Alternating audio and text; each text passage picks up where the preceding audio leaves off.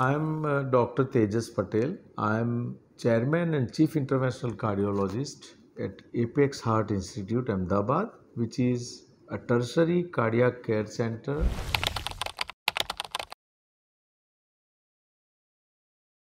Let me tell you one thing. When I was a student way back in 1980 till when I did my MD in 1988, then I did my DM cardiology in 91. Till then, it was rare to find any heart patient or a patient who suffered heart attack, who is below 50.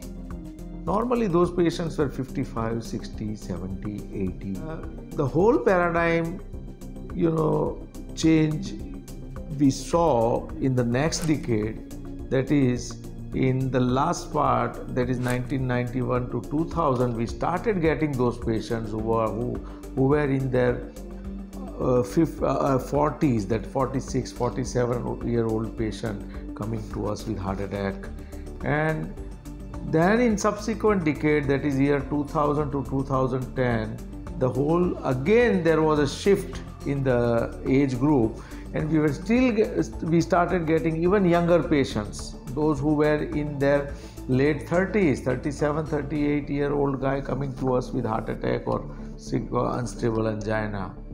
And nowadays, it is not even rarity to see a patient below 30 coming to us with heart attack, 25-year-old boy, a young guy, or even 27-year-old female, very rare. It used to be before, but nowadays it has become a common phenomenon.